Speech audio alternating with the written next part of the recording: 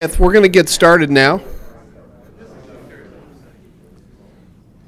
And please, feel free to sit at the table up front if you want. If anybody wants to sit at the table to take notes or...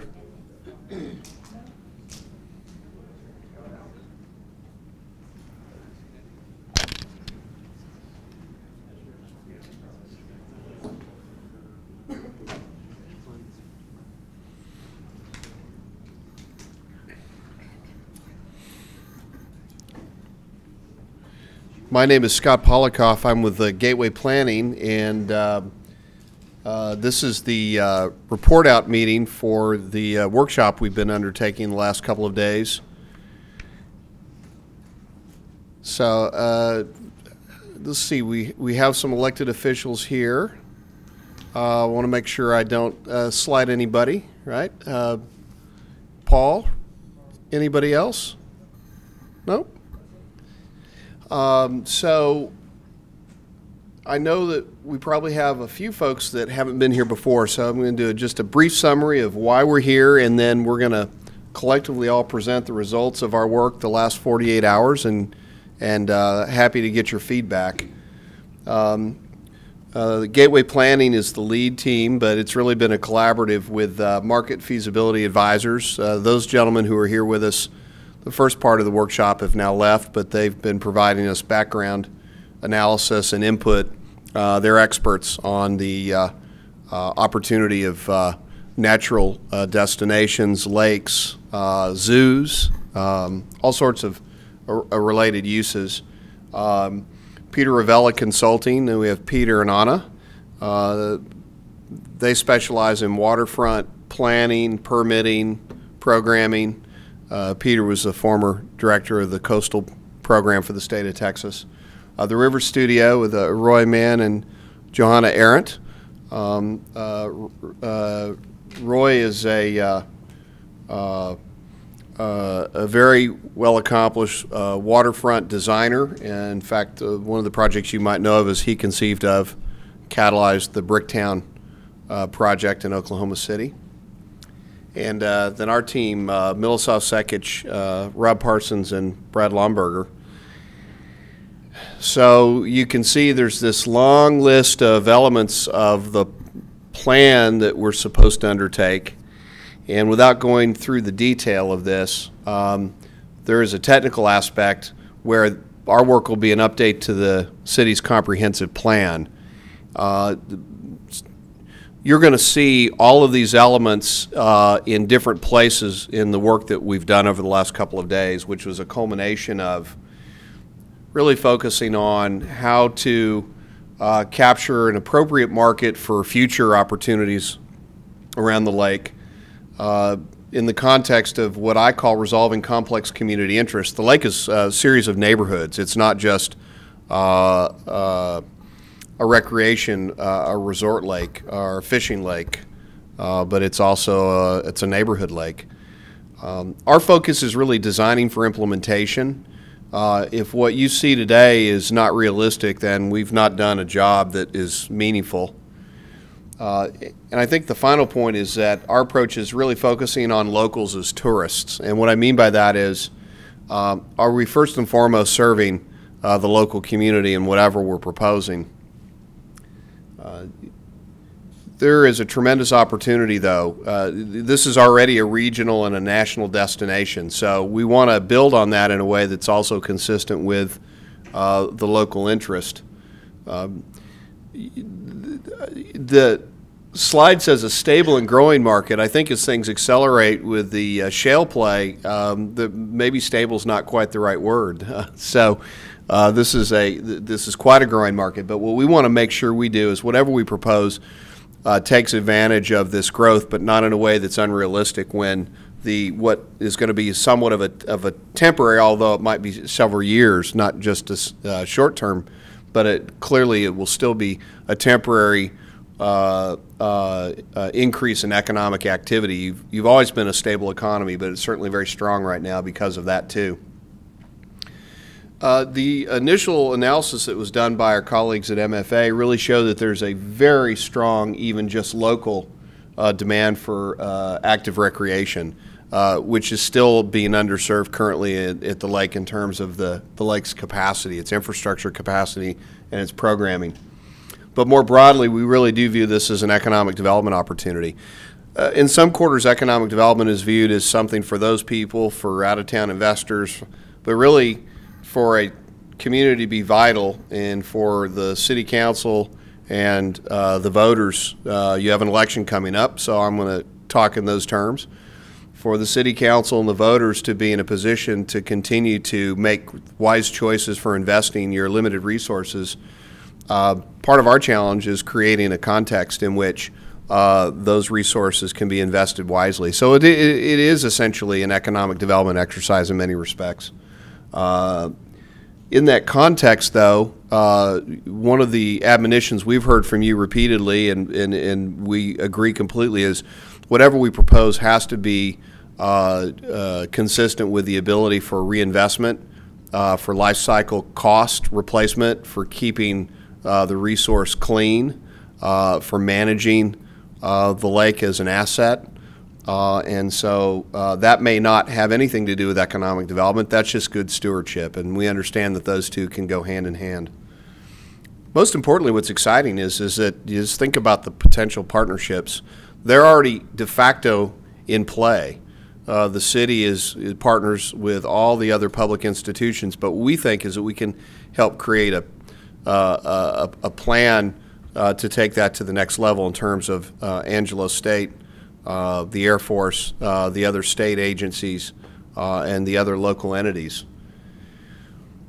And we know that there's some challenging issues, and I think we've come up with some potential solutions. This presentation is not going to be a silver bullet, but I think you'll see some ideas that we think might be able to resolve what now is viewed as a conflict and create some harmony between the interest of those that live in the lake area and the residents in the broader community that come and use it as a recreational destination. So this has been an exercise in, I think, substantial engagement in the community. If you look at this slide, you can see all the notes that we've been collecting. Now, this is not a comprehensive set of notes, but we've been carrying around this map in all our conversations that Peter and Anna, in fact, have been really spearheading.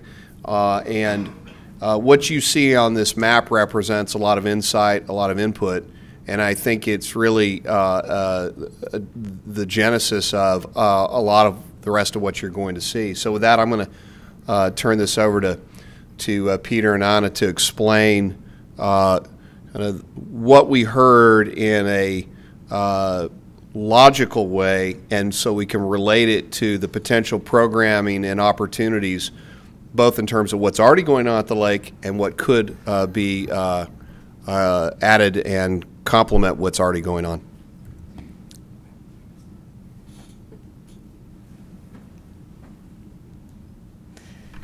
Thank you, Scott.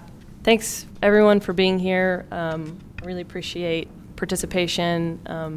As Scott mentioned, Peter and I have been kind of on the end of compiling community information, input from citizens, and so we want to kind of talk about what we found. We had some meetings about a month ago over 2 days, and so we want to kind of share that information that we found with you all. Thank you, Scott.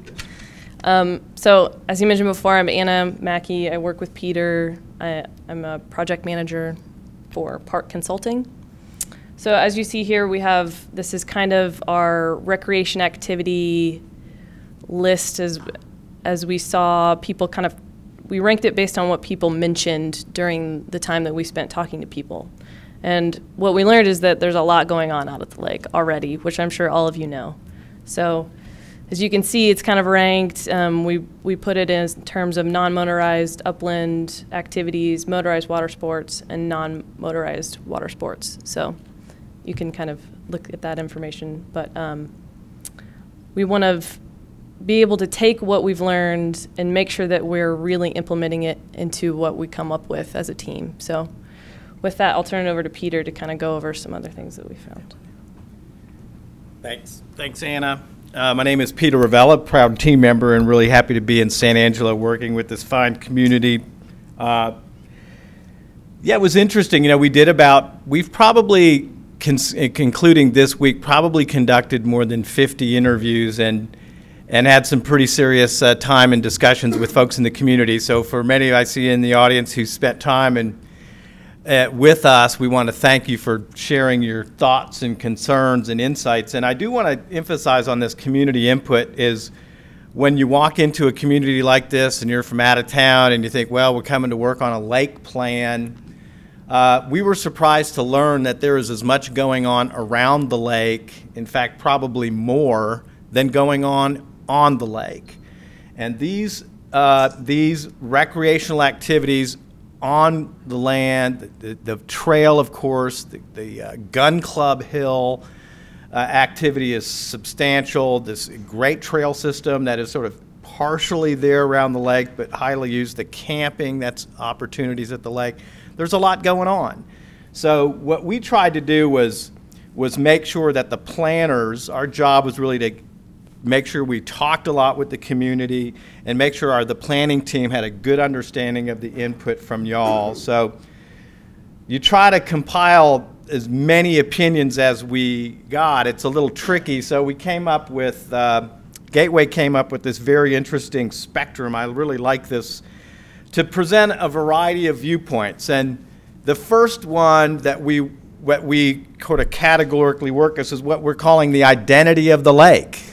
So when you think about Lake Nasworthy, what identity do you think about? What comes to mind for you as a general matter? And we've put a quote on each one of these. In this particular case, one of the folks we were working with really emphasized the unique opportunity to fill the needs in the way that complements the city's history, the landscape, the West Texas country character. We heard a lot about this as a West Texas lake and what that means in the planning for this, that it's an arid region. We're a West Texas community. It's not Houston, it's not Dallas, it's dry. And that told us a lot about the identity of the lake. So and I tell you, this slide is to me one of the most important things that we learned. When you look at this spectrum over on the far right, you'll see what we learned about the assets of the lake. What is the strength of the lake? What do people love about it? What does it provide that they care about? So one of the things you hear is, you know, what's great about Lake Nasworthy is that it's a managed, constant water lake in West Texas in a dry region, and that's a unique thing to have. And yeah, so at one end you'll have assets on the far right end, and on the left you're going to have the challenges, what are the issues surrounding the lake. So on the far right, one of the things is this asset, the strength of the lake, if you will, is the fact that it is a constant level lake. Now, we heard that strongly, and the flip side of that immediately, which is, yeah, that's what it's supposed to be, but will it remain a constant level lake? What is the water system? So the number one challenge on the far left end of the spectrum is the uncertain water level, the current drought conditions, the low water in Twin Buttes Reservoir.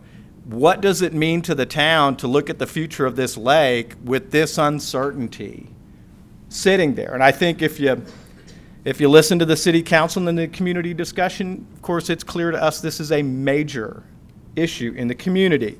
So two ends of the spectrum. The other parts of the complexity of the lake itself as a physical feature, not just the water level, not just O.C. Fisher or Twin Buttes and the relationship between those unfortunate reservoirs, is also the issue of sedimentation in the lake and the dredging problem, right? The community's $10 million investment in the last 10 years to take about, what, 3.5 million cubic yards out of the lake. We have a fairly shallow lake, about 6-foot average, shallower in many areas. The sedimentation issue is a runoff issue. It's a stormwater management issue for the adjacent areas, and it also has to do with the nature of the shoreline itself, right? Is it a bulkheaded, armored shoreline, natural areas? How much runoff and sediment is entering into the lake? These physical elements, the challenges on the far left end, are critical, right? It's the first thing you encounter when you think about Lake Nasworthy. What we want to say to the town, and I think we'll recommend in the report, is the technical resolution of these things is a separate but critical exercise the town has to go through. What you're talking about here is a serious engineering feasibility analysis to look at the long-term costs of maintaining that water level, potential sources, tough question, right? How to handle that dredging cost over the long term, where does the material go, and how to work on the shoreline conditions and also the stormwater runoff. All of that body of technical, scientific, engineering analysis needs to be undertaken while this process is going on, or as the town moves forward with its long-term plan. We see those as the significant major issues at the left end of the spectrum. So as you go a little further into the middle, great asset about the lake, high activity at this lake. It's highly used. The attraction for events, it's not just the drag boat races. There are other events associated with the lake, the triathlons. There's a number, actually, a pretty extensive list of events. There's a very diverse recreational base on this lake. Hiking, biking, walking, boating, fishing, many. Diverse recreation, great. On the asset side, boating and boat ramps are pretty good in number. They are not great in condition, and that has to do, of course, with the fluctuating water level and the decline in the water level and the extension or the necessity to extend the ramps. So the boat ramps are both pretty good boat access, not great boater ramp conditions. High property values along the lake, it's a great asset to the community. But when you get further to the left here, poor boat ramp conditions, conflict between motorized and non-motorized watercraft on the lake. It's a small body of water, doesn't have a great surface area. Kayakers, canoe, there's some folks who like to kayak and canoe and sail, but you've also got a lot of watercraft and a lot of jet ski usage, particularly on the other side of the bridge. So these are some of the, when you take the whole community discussion, this is an attempt to identify this category of issues, and we've got 3 of these. This one has to do with development improvements. What should change about the lake? What did we hear from the crowd? By the way, when you look at the number of hash marks, it tells you something about how many people talked about these particular issues, so it gives you a sense of scale. In this case, we're going to look at development that is both privately oriented or beneficial and publicly oriented, or the two ends of the spectrum. On the far right, something like putting in a bar or a restaurant or increased residential housing, either multifamily or single family, whatever form, concessions, retail, all of that is a private development aspect of what could happen around the lake. On the right side, hotel, marina, these are not necessarily things that the community would directly invest in. It's not something where your Lake Nasworthy Fund would go build a hotel.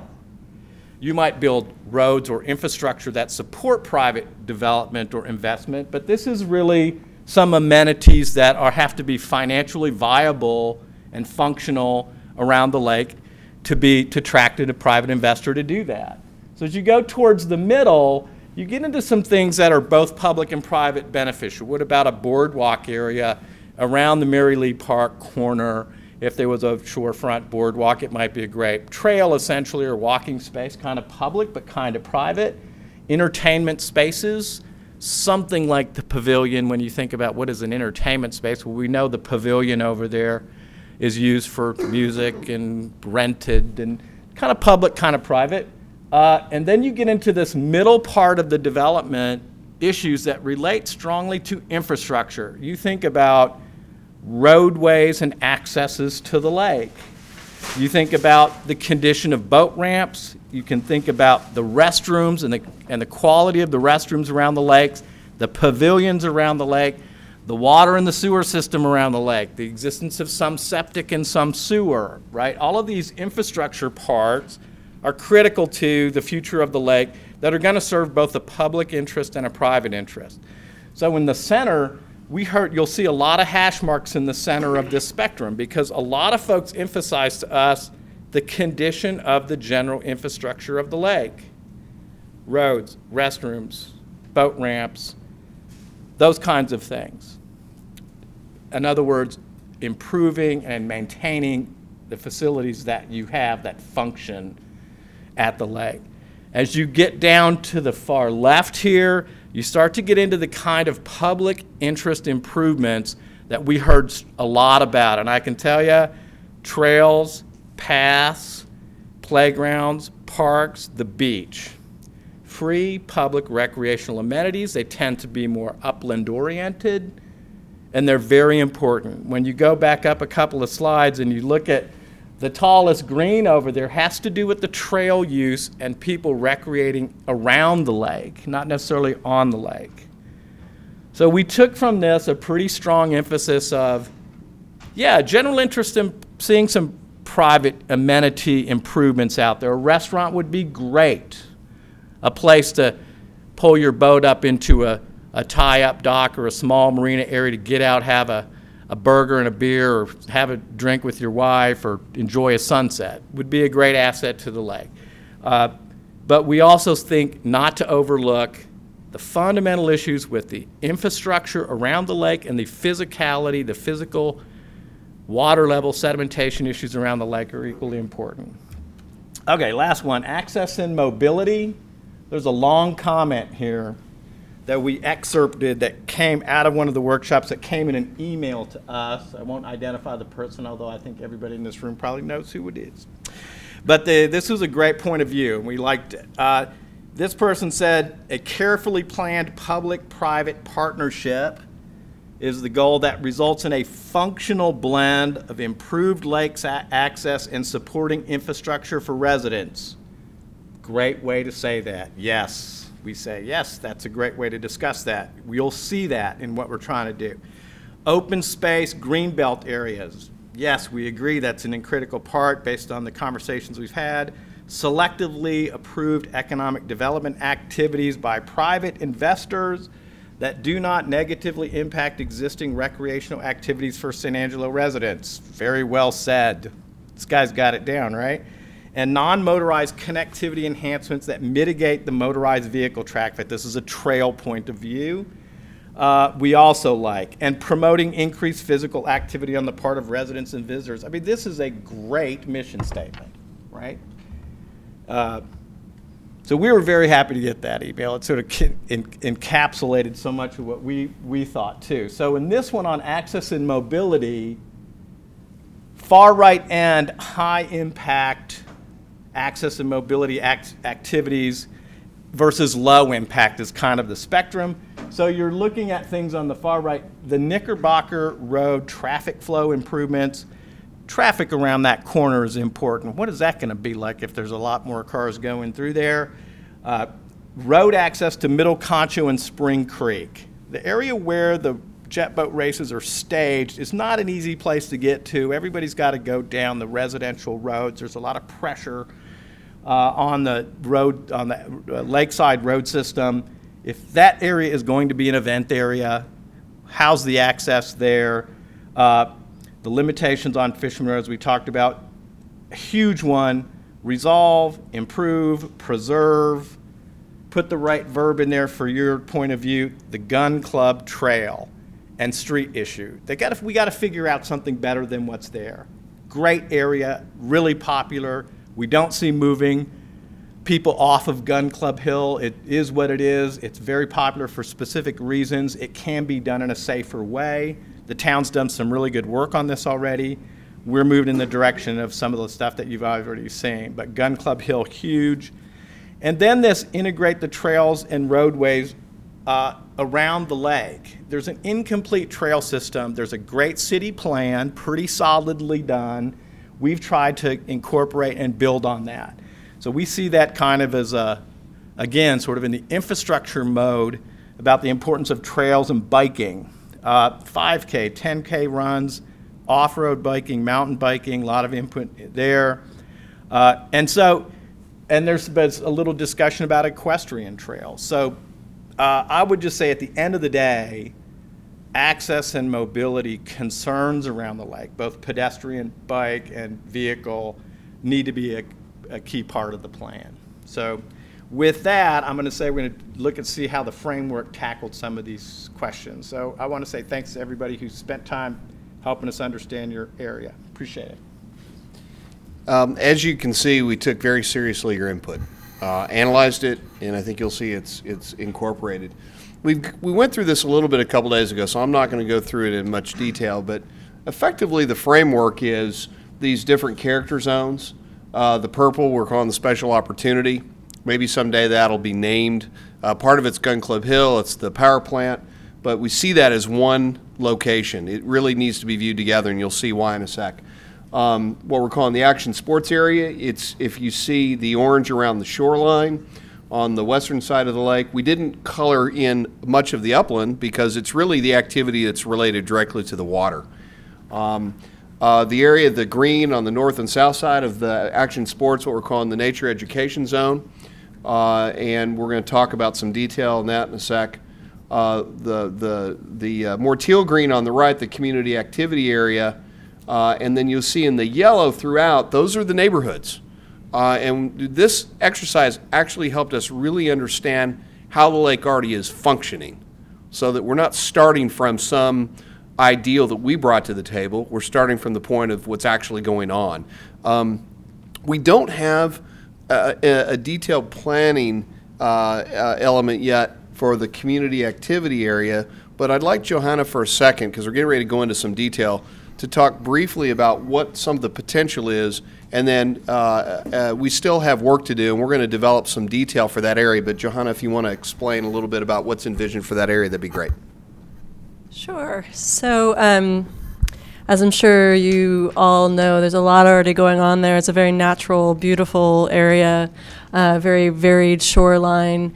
And one of the things that we noticed there that maybe hasn't been taken advantage of as much as it could have is there's an old fish hatchery that is no longer in use, but has a lot of depressed areas that could be used to collect stormwater and turn into wetlands. And that would be a great asset to the ecology of the lake. There are some wetlands around, but that would be a really large solid chunk. And that is actually very attractive to a number of bird species, which would be great for the ecology, great for local birders, and also a draw for birders from all over.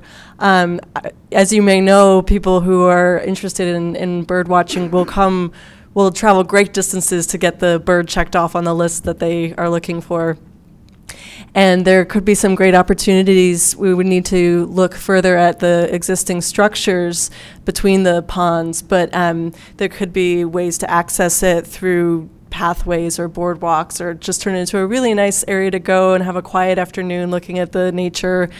And another thing that's happening in that area that we're anticipating is the Parks Department in their plan had shown a trail system going down there, and I think that's a great way to connect the river coming from the lake, the pavilion area down to the south, the kayaking and windsurfing and all the boating that comes off the shore, and also that potential birding area where the fish hatchery is, because that is another way you could drive there, but now you could also bike there or walk there as well. It's just, there's a lot going on ecologically at this lake, and I think that would be a really great addition. We're going to provide some detail on that as part of our final report. Obviously, what you all have been talking about a lot, I think Peter underscored how this element, the integrated trail, the trail's probably the primary piece, but it's really an integrated access system.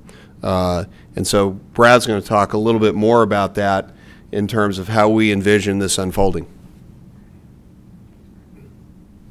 Thanks, Scott. So as you can see on this plan here, the green line is actually an integrated loop system around the park, around the lake itself, integrating with various parks which are actually, you can't see them too well, but it's a green shaded area along the trail system.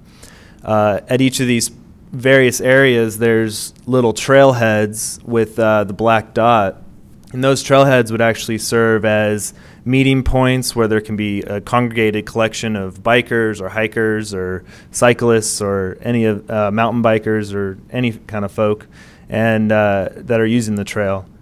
And I'm going to actually zoom in on one of them right up here near where the archery and disc golf and the Stillwater restaurant is. So as you can see, we tried to create a low-impact trailhead feature, which actually integrates into the existing community.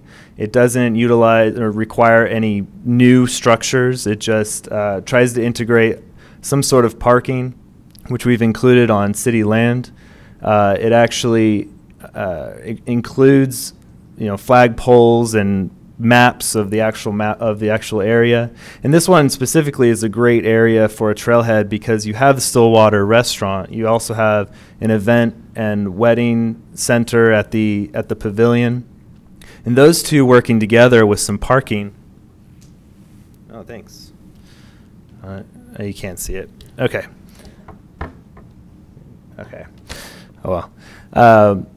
Those two working together can actually serve as a gathering spot for other events, such as if the archery were to, which you've heard they may be hosting a national archery tournament, they would actually be able to host and gather closer to where the restaurant and the pavilion are to actually help feed those existing businesses, and then walk along a trail system and picnic along a trail system and just use the archery fields themselves for archery. And then a lot of the engagement and activity would actually take place closer to businesses that already exist. Same with the disc golf. If they were ever to hold larger competitions, they would gather at the parking area and at the trailheads where there's more of a plaza and entertainment. And then the restaurant and the pavilion could work together to cater for these services and actually provide meeting space and gathering space, which actually would help their businesses as well.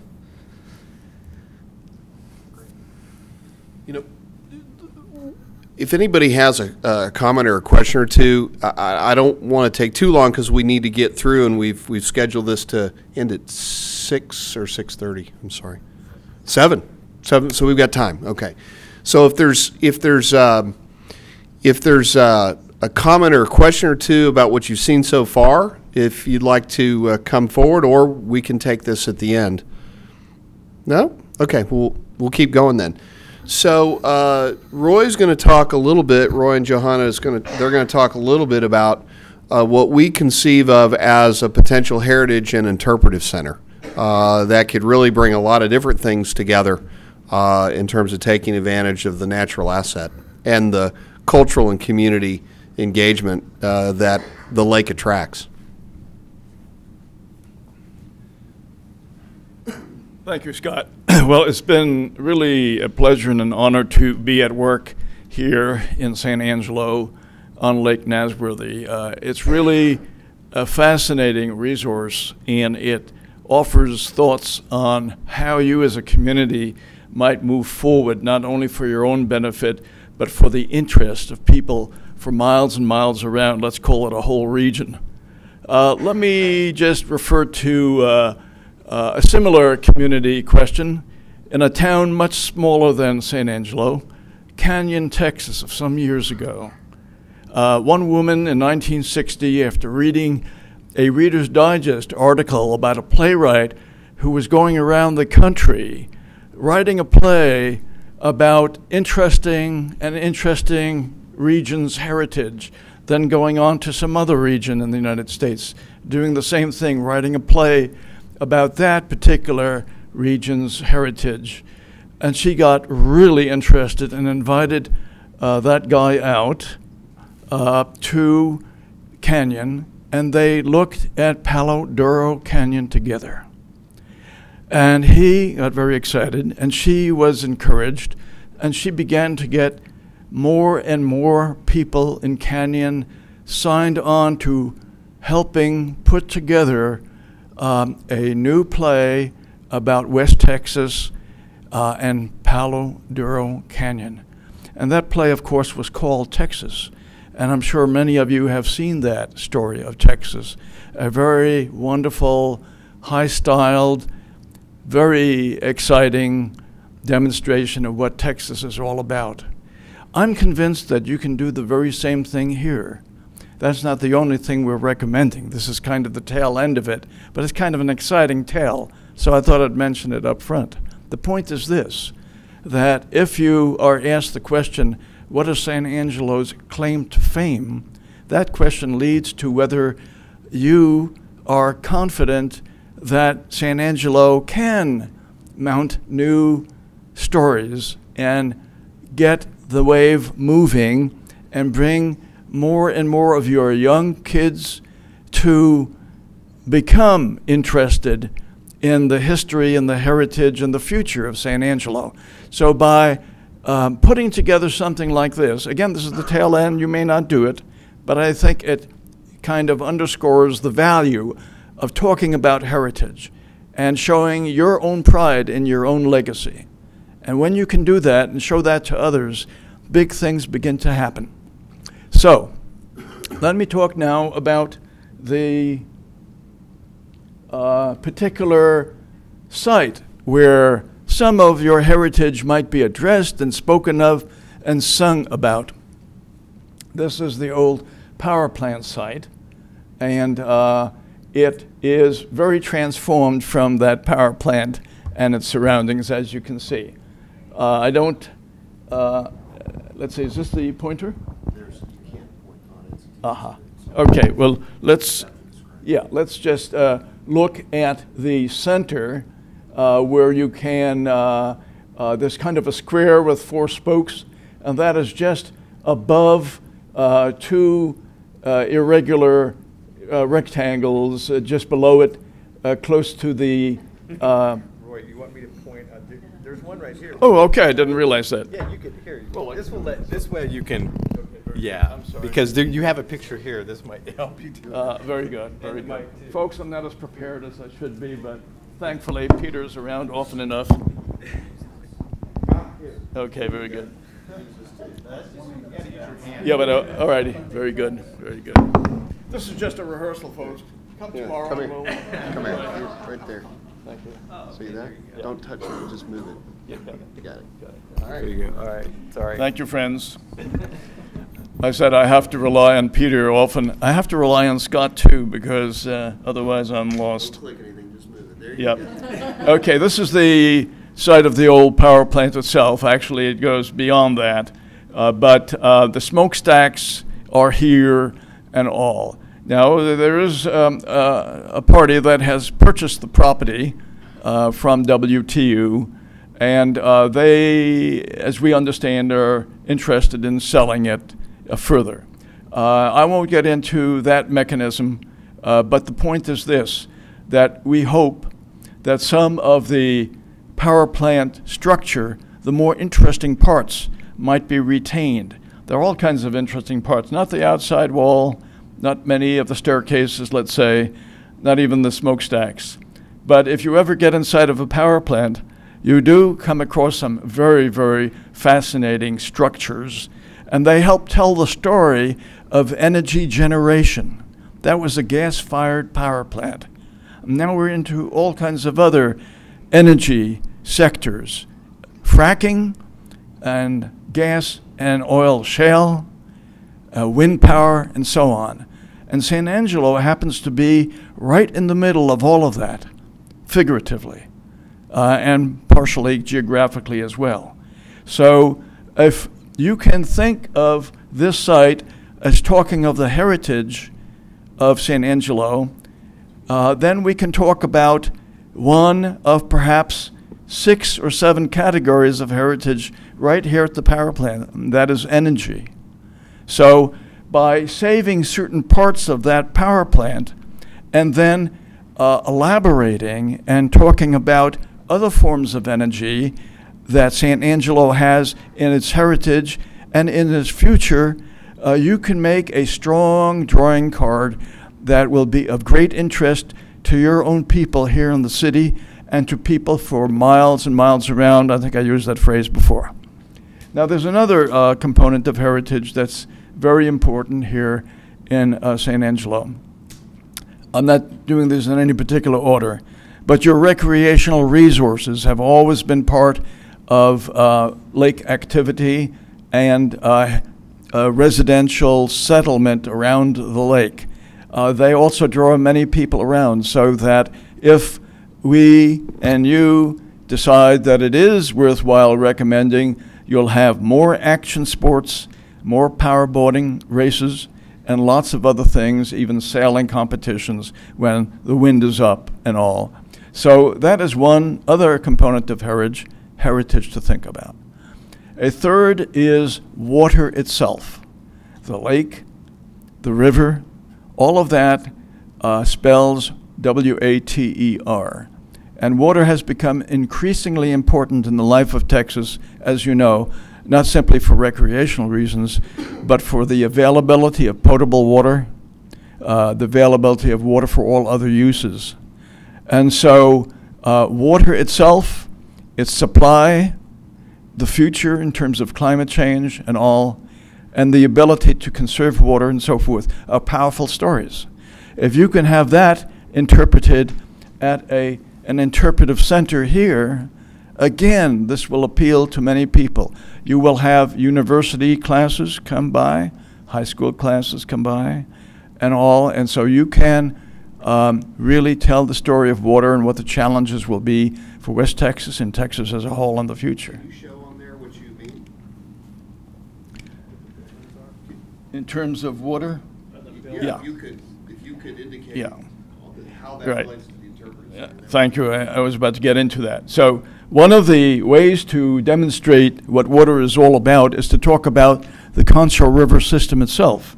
And we have a model shown here of the Concho River. It really doesn't take the bends and the straits that you actually have, but it's a way of teaching kids, teaching adults, teaching everyone what a river system is all about. They have a model of this kind in Memphis, Tennessee, actually on Mud Island, which is out in the middle of the Mississippi. It draws thousands and thousands of visitors every year. It's about a mile long. This is not nearly even half a mile long, but it has all of the excitement of a river in terms of water flow and so on. So perhaps the same thing might be done here. Now, also, we have the intake channel, which is not really suitable for boat access from the lake into the channel and back out because of the low clearance of Knickerbocker Road Bridge there. But it does offer the opportunity to say much about water too. So that can also play a role. We think that planting good trees along the edge and having interesting facilities and nature along the edges of this channel will also be an attraction that it doesn't now have. The same thing can happen on the outlet channel where the hot water discharge used to take place, and which, of course, made a trophy fish possible and hot water slough park reachable. The other parts are the interpretive center itself here and the arena on an upper slope just above this circle area. That would have a stage. That would be the arena where your version of your comparable counterpart to the Texas show in Pallador Canyon might take place. I would hope that someone or a group of people here in the audience tonight might think about this in some creative way and figure whether you think it's possible or not possible. I would like to hear back from you. The next slide shows several possible names for the center. This is just throwing out ideas and words for your consideration. Celebration San Angelo, the Great Concho Rivers Adventure, or the San Angelo Heritage Adventure. Maybe you'll have ideas too that we would welcome that would suggest a different direction here. Also, the themes, I spoke through some of these. I'll just sum them up again quickly. Water in West Texas, your regional economy, energy resources and environmental sustainability, river and lake recreation, cultural and historic legacies, which include, of course, Fort Concho, the Black Cavalry, known as the Buffalo Soldiers, and all of the other wonderful things you have in your history.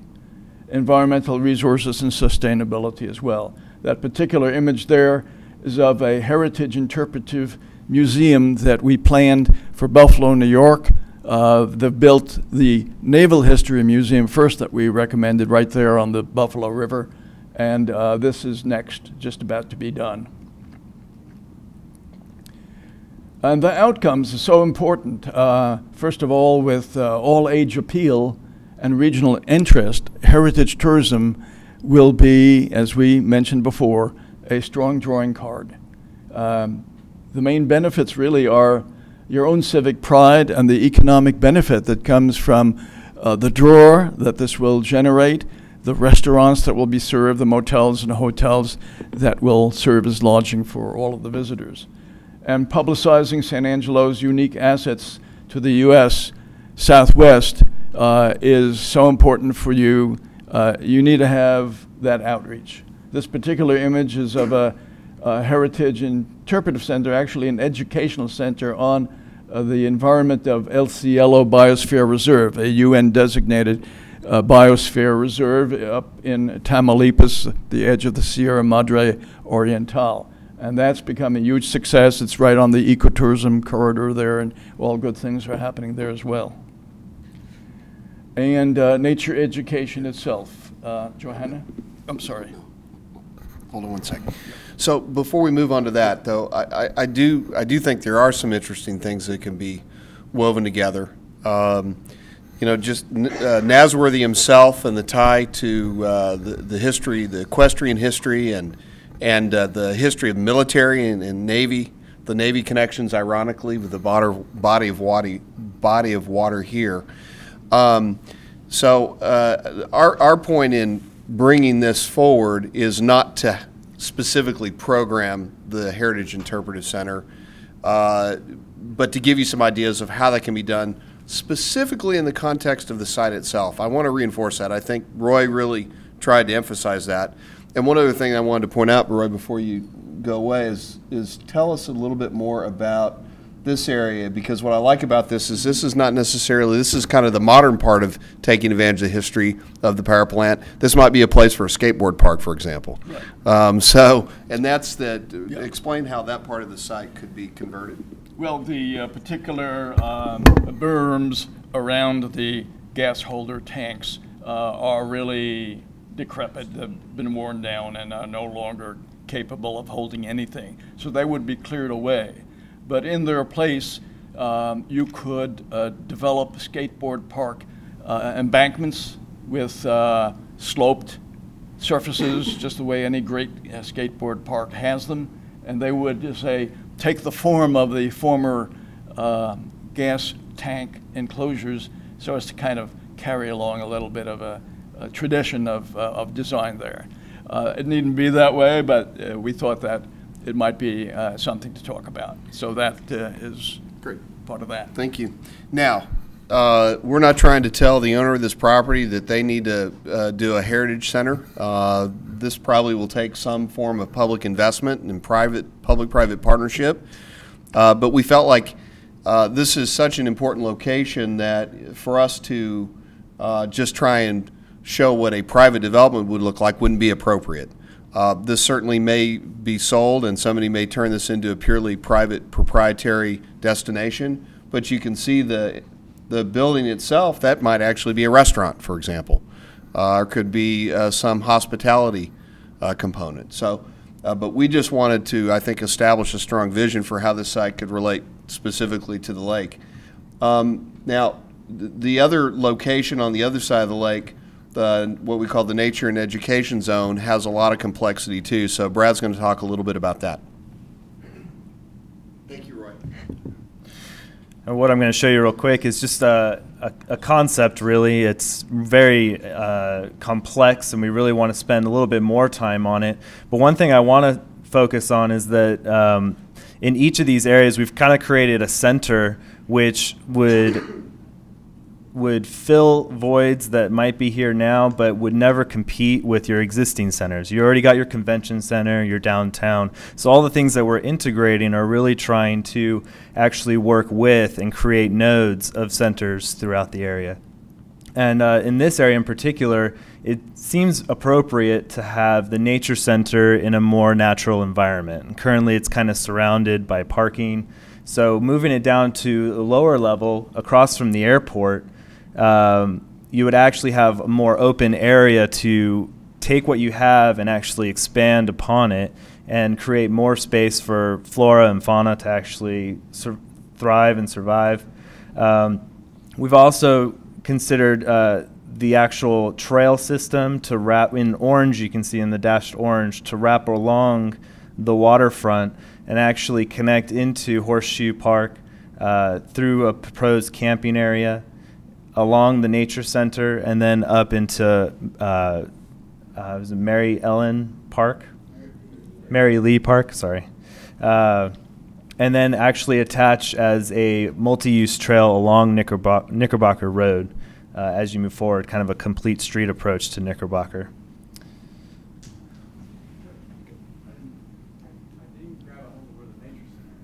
Yeah, you need to show it. Yep. You show. So right here, there's actually a roadway access to the airport along this here. So using that same intersection approach, actually move in, you can have some sort of entry facility or building. The nature center itself could expand to however large it actually needs to be. Integrating other uses besides just the nature center, you could actually have some events being hosted there. You can also have some ropes courses and things like that to actually integrate lodging and communities into the nature center with multiple events. We're going to develop something much more detailed than this. Is that about 50 acres? It depends on what you're talking about versus the camping area. The question of whether you could go onto the Bureau of Reclamation land and joint venture, whether or not there would be a zoo component. I mean, these are just things we didn't have time to get into the details of. And also, what we're also going to do is develop a concept related back here. We're going to show how potential recreational use of Gun Club Hill could be implemented. Again, we picked some things that we could show some detail on, and we're going to show a more detailed plan of how this would relate to the potential different recreational uses of Gun Club Hill. Finally, what we wanted to do is show you what we're calling Harborside Village. Again, this may take the shape of a different name, but this is the last section we wanted to show you, and then look forward to any comments you might have. So Miloslaw's going to talk about some of the details of what we've developed here, and then we'll close for any comments or questions. Thank you, Scott. Since I roughly belong to Roy's generation, I say roughly because although I have whiter hair, he's older than I am. I may have a problem with the computer too, but Joseph Campbell, a famous mythologist, said, I can, in an interview with Bill Morris, said, I can mythologize the computer for you. And he said, what do you mean? He said, computers are like an Old Testament God, a lot of rules and no mercy. So anyway, I'll see. Let me see. Okay, I got it. One of the concerns that you expressed early in this process, and one of our challenges has actually been to develop areas with some higher degree of urbanity and at the same time preserve the character of the existing neighborhoods. And by urbanity, we all talk about urban, but I don't know if we all really understand what we mean. By urbanity, degree of urbanity, I mean the number of unscheduled human interactions you run into in an area. So if you're in a low urban area, then you have very few interactions. If you're in a high urban area, you have higher degree of urbanity.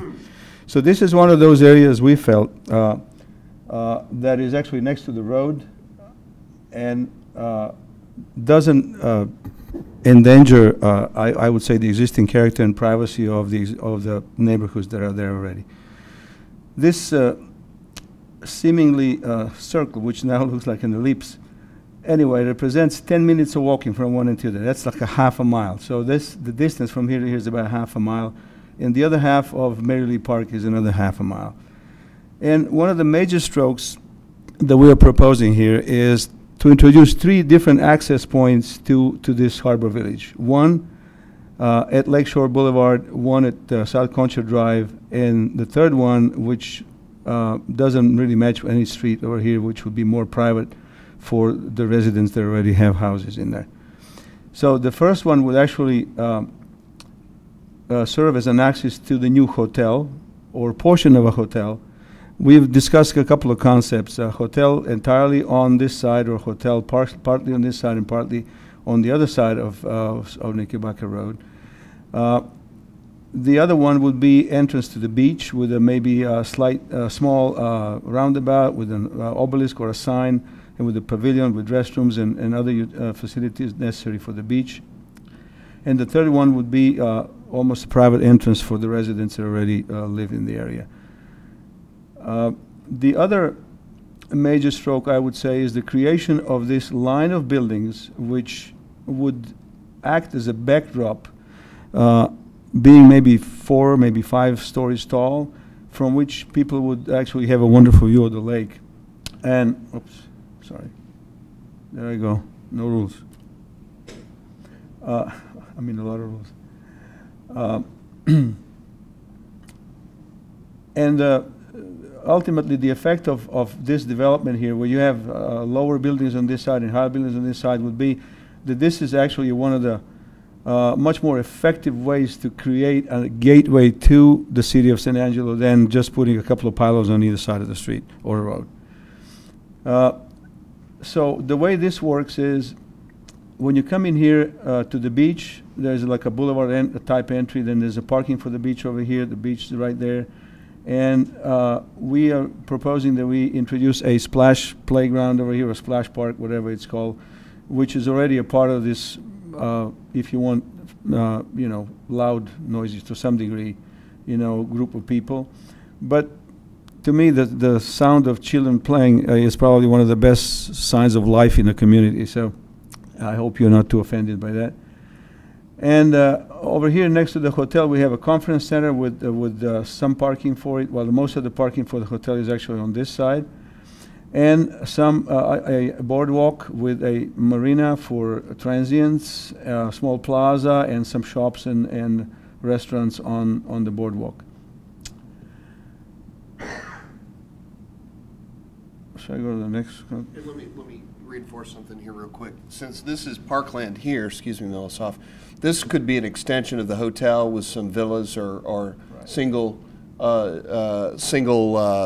building for rent hospitality units, and then over here this could be permanent housing or hotels, both, and then the parking is hidden between each of these. So there may be some concern about how this could be parked, but the detail that you will see is that these buildings that Miloslav has designed are all very parkable, plus creating more parking for the destination traffic that would be coming to the beach, coming to the marina, and coming to the restaurants. I'm sorry. Thank you. An added benefit to this is actually, as you know, there's a neighborhood that exists already here, and I think by putting these locating these buildings as they are, we are anticipating or planning to have retail on the bottom, at least on this intersection, so that some of the services can be provided for the people who already live there. Yeah, okay, we'll go to the next one. This shows in a little more detail our attempt to preserve or protect the community that already exists there. In other words, the houses that are very near the beach, and the ones that you first get to. Right now, this road goes directly. We recommend a loop with a park that is improved, densified, perhaps with a sign or a statue or something there to further suggest that this is a private area, and that and the road itself allowed actually passage from the beach down to these houses without really having to go close to these homes. I wonder what they're doing here. Okay. Don't touch the button. Okay. See? The other thing I wanted to say is we propose to introduce what we call a slip street, which is actually a median between a two-way road and a one-lane road from which all of these lots would have a private entry, pretty much. So, and this entrance, like I said, you know, although the the boat ramp is still here, and we're proposing a sailing school on this location, which is going to be a very unassuming low building because of the path, flight path, which is actually right here. They still do not really disturb people that are further down along the Fisherman's Road. I don't know if you can see this, but one of the things we wanted to point out on this sketch is the connection that it would be possible by extension of the Lakeshore Boulevard all the way down to connect with South Concha Street, that would then bring this area actually a lot closer and easier to enjoy all of these amenities.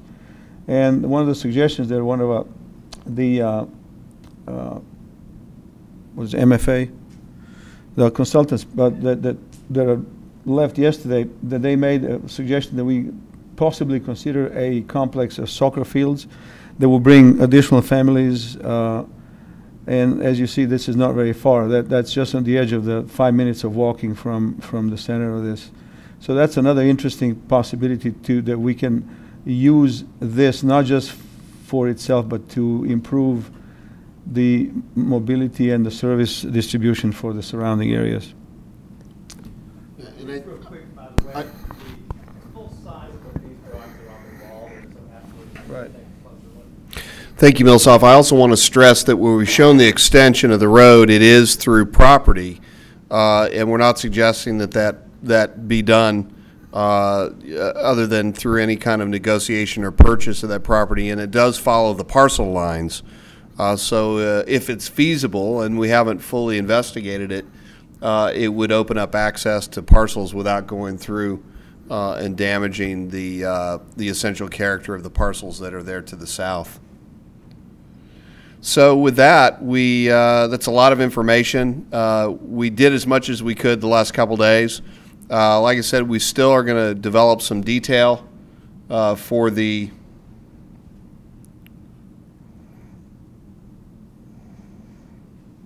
community activity area.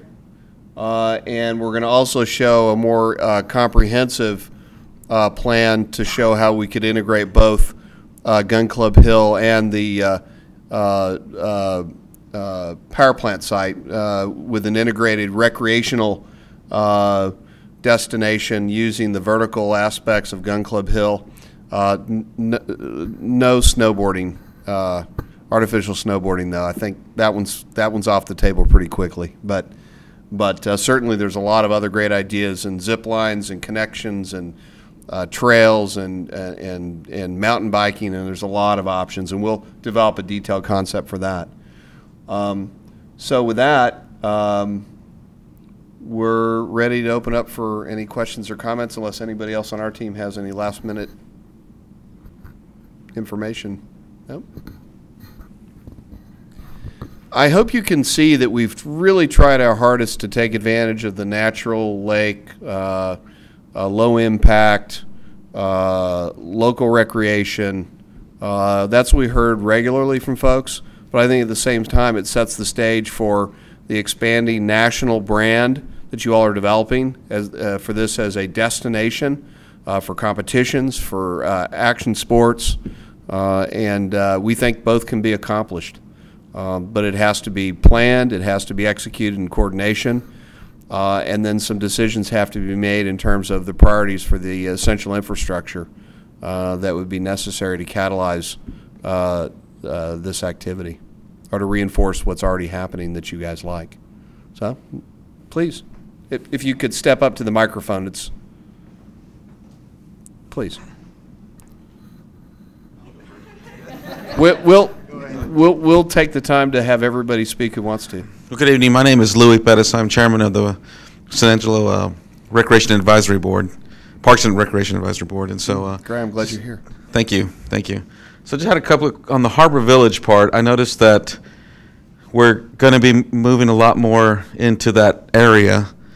And what traffic studies, or would there be any traffic studies done? Because that's a highly with that all that new coming into it, and that's a very dangerous curve coming from the bridge into that area. Sure. There may be some, I don't know what traffic studies or if that was taken into consideration. Well, we didn't do traffic well, studies. That's kind of just thinking in the future, right? Sure, you'd have to do traffic studies. Right. Well, as we've already talked, it's critical that Knickerbocker that we work with TxDOT and look at a redesign of Knickerbocker. Right. You can slow the speeds down and still have the capacity to move a lot of traffic. In fact, traffic flow studies show that traffic moves most efficiently in terms of numbers at around 35 to 40 miles an hour, unless you want it to function like a highway. And this is no longer just a low intensity rural roadway anymore. There's a lot of activity out here. Right.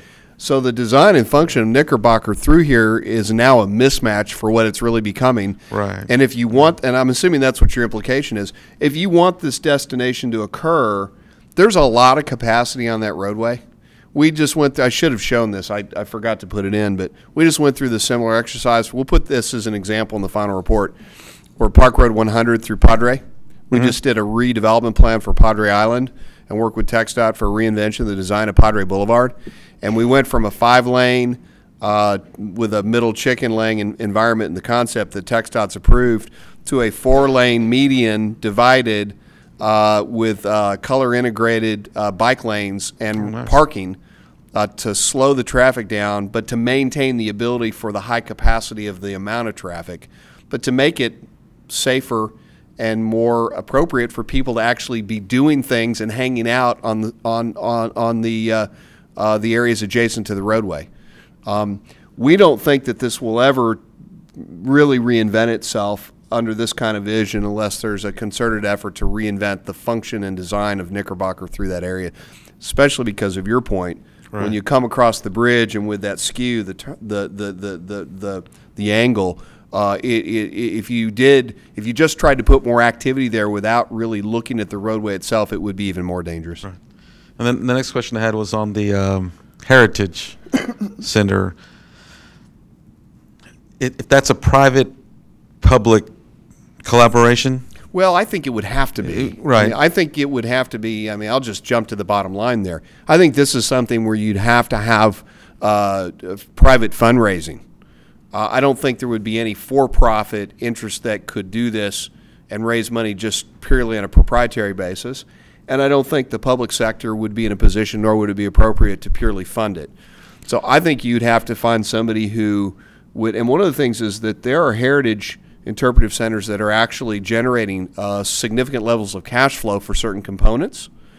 But I think that this would be something that you could go out and have a charitable fundraising campaign for, just like you have for museums and other civic activities, where you could have a combination of proprietary and private investment, potentially some brownfield or federal government funding, and maybe some local funding for the essential access elements, and then some privately raised money for the public good for this to be an activity. So from your experience, then, would it be privately run, or would the city then have to kind of put that in their budget? I mean, or would the rec department? Well, a lot of these kinds of facilities, oftentimes you get private foundations and private nonprofits that end up running them. Okay. You certainly would want to make sure that you wouldn't put an additional burden on the city if this was something that made sense. And there are, and Roy or Johanna, you can speak to this if you want to, but there are lots of ways to program these interpretive centers where there's actually revenue that can be generated from the activities, so that it's potentially underwritten by the activity itself and not fully just something that requires subsidy. But I think it would have to be a very carefully woven together partnership of a lot of different sources. But that's how great civic destinations have been undertaken for generations. Sure. But yeah, what we're not recommending is the city take on a public obligation to make this happen without some sort of capacity from the private sector or the nonprofit sector to actually take on the risk. Okay. Here, you need to hold on. Sorry. Just wanted to add that the nonprofit component of the formula really can yield very, very good and important results. In Canyon, that nonprofit 501c3 was formed, and they drew upon donations from many, many sectors, including industry, agriculture, and so forth. Here in San Angelo, you have important oil shale activity centers and headquarters of companies that deal with drilling and extraction and so forth.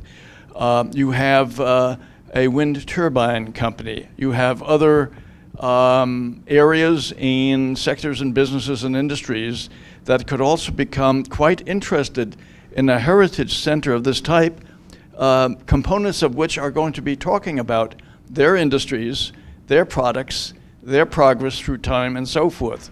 So I think there is a natural tie, a linkage, let's call it, between your economic sector, your business sector, your industrial sector, and the nonprofit sector, and whatever that new foundation could do in terms of talking with those business sectors. There's no promise to anything in this, but this is the way many other cities move, and I hope you might explore that as well. Last question.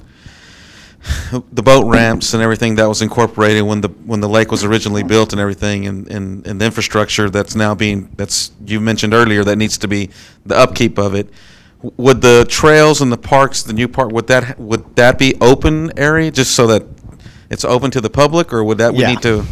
No, I think the trail system and we realize that the trail, creating an integrated trail system that would circle the lake is a long-term project. I'll tell you that in the city of Austin, around Town Lake, downtown, the Town Lake Trail system started in the 1970s with Lady Bird Johnson, and the city just passed another bond measure to add the next segment. They've been working on it for 25 years. It is a great trail system, but it's been a long-term investment. And we're talking about a lot of trails here, but the usage and the need is clear to us. There is no doubt when folks are out on an asphalt road in 100 degrees in the summer, and it gets the kind of use that it does, if we could create a positive trail space that was safe and usable, it would serve the community.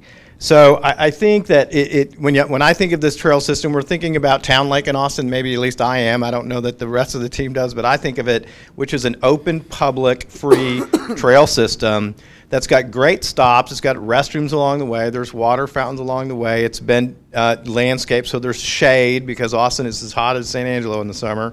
And it's taken a lot of years, but it's a beautiful trail system, and it's bikes, it's walking and jogging all on the same trail, strollers, kids, the whole thing. And it's wide enough to do that, and that's kind of what I think conceptually is going on. Well, to reinforce that, if you look on this slide, that was the initial assessment done by our colleagues at MFA. Don't turn it off. I did that the last time, remember, and I got in trouble. So. Thank you, Peter. No, but if you look at this slide, this is selected possible lake-related activities. They did an initial demand assessment. Look at the column here, under 25 miles. It shows that the number one by number of people that are currently interested or likely to recreate through walking for exercise, 23,000 people. It's the number one thing. It's almost 5 times as much as people are demand or would look forward or would be active in boating. So I think that reinforces that this is certainly something that needs to be a priority, and it's certainly something that we've heard. Now, that is an activity because you would not want to charge for access. That is an activity that would likely fall quintessentially under either the public's purview or through, as Lady Bird Lake Trail has been, a combination of privately raised money. Part of what we're going to recommend is some capacity to use the foundation, and right now the foundation is just basically looking at long-term capacity using the funds as the leasehold interests are transferred over to private fee interest for the homeowners in the area. But in a sense, if you think about it, the foundation has, and working with other organizations such as the Park Advisory Committee, has the opportunity to create a much broader mandate in terms of a capacity to go out and have capital campaigns from a nonprofit perspective, because businesses are not in the position to invest in those essential common elements such as a trail system. I mean, it's just they'll build a hotel, but they're not going to invest in that common element, which is ultimately either got to be a combination of public investment and nonprofit investment. I want to talk a little bit about the boat ramp issue, because obviously when we talk about boat ramps, we're really talking about water level. And we're talking about the investment required. Our firm does a lot of work on boat ramps and park and wildlife boat ramp grants and design and permitting and construction of those. In the comments and in the discussions that we had, there was a sense that, boy, this is all wonderful stuff y'all are coming up with here. And it looks great and be really super duper. But, you know, if this lake isn't at a level that functions, there doesn't make any sense to talk about any of it. In other words, there's this precursor, there's this precondition that ought to be addressed, right? And it's almost like it makes no sense to think beyond that problem. Now, I'll tell you just on a personal note, I disagree with that notion. And I don't know what the value of investment is around the lake right now, but almost every foot of waterfront available for development on the lake is built, right? Would we say about 80+%, probably 90. I don't know if it's $1 billion or $2 billion of private investment value on the lake right now. All of that investment occurred in the private sector without the full resolution of this very important question on the lake. I'm not saying that the town should ignore it. I think the town has to get aggressive and serious about water level, dredging, shoreline condition, and stormwater runoff and sedimentation. These are big questions. As I say, they're technical and they're engineering. I don't think the town should surrender the initiative on the kinds of exciting opportunities here to the idea that we cannot think that through until we have a complete and full resolution of the water issue. And I think that, as everybody said to us, we're in the desert. Understand we're in an arid area. Understand what this lake, how this lake functions. We do understand it. But I think there are moving ahead with the planning and implementation at the same time that you're aggressively addressing sedimentation and water levels and water quality and that slate of issues is what I believe is the appropriate tactic. Because we wouldn't say to the private sector, forget building another house, forget buying another lot, forget spending another dollar. This lake is going to be used, and the private sector is going to continue to expand investment on this water, and it can be done in an organized way that provides broader benefits to the community or not. And we feel like you got to take the opportunity to integrate some of this, the real asset. That's just my personal speech on that issue. Appreciate that. I think that's part of our job is to try and catalyze and rationalize the policy discussions. A lot of planning consultants believe that their job is to be neutral. I think it's our job to absorb what we've heard and then provide some opinions. And so you may not agree with what Peter said, but hopefully what we're doing is helping you to really frame the issues, because you're never going to have consensus on how to resolve all of them. It's not possible. But you could do what I characterize as something called informed consent, which is you may have some people that disagree ultimately with certain decisions, but they are informed as to why that decision was made, and they ultimately consent to what the decision is, even though they may not agree to it. And I think that's really the concept that you all should look at in terms of resolving some of these policy issues related to the lake, in terms of what should be invested in, what orders you take some of these things up in. Because if you wait for consensus, you'll never do anything, because you'll never all agree. So our job is to help you figure out what is the informed consent opportunity, not the consensus opportunity. So that's our frickin' frack soapbox for a sec. That's absolutely outside of our scope of work. Anybody else? I'm Kerry Cleveland. I'm with the Concho Valley Archery Association, and I'm also a resident of this area. My first question is there a way that we can get a copy of this PowerPoint presentation? Yeah, well, two things. One, it's on the city's laptop. We'd be happy to make sure that you have access to it. And if anybody has a stick, we'll put it up. AJ, can we put it up on the website? It'll go up on the website by tomorrow. Okay. And if anybody has a stick and you want to get a copy tonight, absolutely. Now, I want to qualify something. What you see here, some of it is on private property. Some of it is on lands that may have already been designated in other plans of the city for different things. These are concepts. These are ideas. Whether or not we could ever talk about doing a roundabout and TxDOT right away, is a long discussion. But what we wanted to do is to really push the envelope and put out there some strong ideas.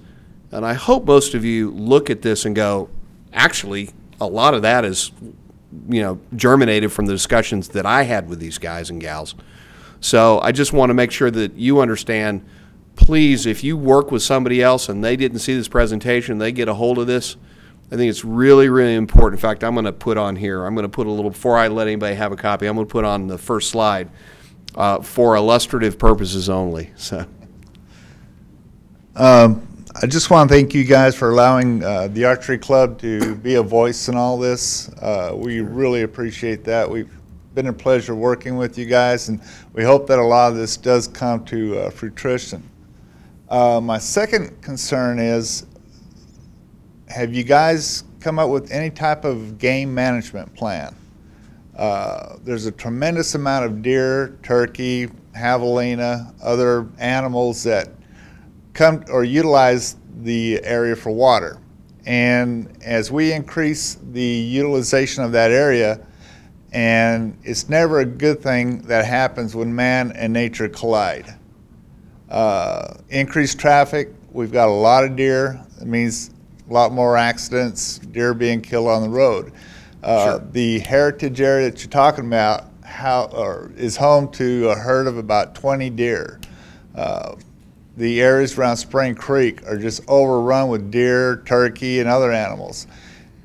Have you guys thought about capturing the animals, relocating them, putting up a high fence to prevent them from coming back into the area, or have you guys got another plan? Well, we don't have a plan. That issue is in the same category as the issue of water quality and maintenance of the lake. It's not something that we're in a position to tackle in this particular effort, but I made a note. Those are two areas that we're going to write about in the report, frame the issues, and make sure that there's institutional memory that both have to be dealt with for long-term success. We're not in a position to resolve those in this work, but we will absolutely make sure that we capture and document and frame those issues so that as the vision and the details of something such as a shared destination trailhead for the neighborhood and for the archery club and for the disc golf folks with restroom facilities and all the rest come to life, that the more long-term but less sexy issues are also captured so that people understand that this won't happen if those aren't dealt with. That's all I got. Thank you. Thank you.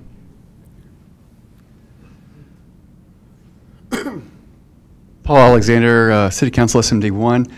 Scott, I wanted to you were describing this concept and how rudimentary it is, and really what we're doing is thinking out of the box. This has happened before in San Angelo. RUDAT, it's the Regional Urban Design Assistance Team, came here in 1992, and they did this kind of stuff for downtown, and how the fort plugs into the river, and it was all conceptual, and from that, we've gone a long way. And this is a really developed, and everything's starting to connect together downtown with the fort, and the museum was built. That's what it's about. So you guys are breaking the barriers, saying, look what you could do. And from that, we can begin to think clearer and confidently that we're on the right path. and that's where we're at right now, so that we can develop out the lake in a smart way. Planning is never a bad thing. Did you say that to me? That was somebody else. It was Bill Ayler. That's who it was, and that's what it was. I think there's some underlying messages going on. But Gene gives me lots of good advice, so I assumed it came from him. Just that was a knee-jerk reaction. But the lake has never been this designed before. Never really been looked at like this. So this is going to really help us come together and paddle in the same direction, so to speak. Well, I appreciate that. I think our job, first and foremost for you, because people have asked us, why are we doing this? Why has the city hired you? And I think it's exactly that point. We are the integrators. It's hard for the local interest to oftentimes do that themselves. Sometimes you need an outside force to come in, because we didn't get the memo that we weren't supposed to talk about how certain things can be related, or how certain groups need to work together, or how certain parcels need to actually function as a single organism. And so hopefully what we've done is done exactly that, is set the stage to break down some of the barriers that may exist today in terms of how those conversations might go forward. So I do agree. I think we're first and foremost, our role is, yes, everybody has to do good planning, because the technical side has to be strong and stand on its own 2 feet. But hopefully what we've also done is provided the opportunity for y'all to have conversations about the integration more easily than before we came. I appreciate that. Anybody else? Y'all want to say anything? No? You guys want to comment? No? Nope. Nope. Okay. Well, listen, again, to the if anybody wants to send us additional comments, send them to the city, to AJ. AJ, I'm sorry, I don't have your email memorized. Oh, my goodness. Does somebody, you guys have it there? Brad, you have it memorized, don't you? Thank you, AJ. That's okay. We can be reached a variety of different ways. You can find us on Twitter, Facebook, Lake Nasworthy Plan. You can also look on our city's website under sanangelotexas.us/planning, and there is a link to our email there, and we will respond to all of those accordingly. We look forward to hearing from all of you, and thank you for your attendance. Thank you very much. Appreciate it. Good night.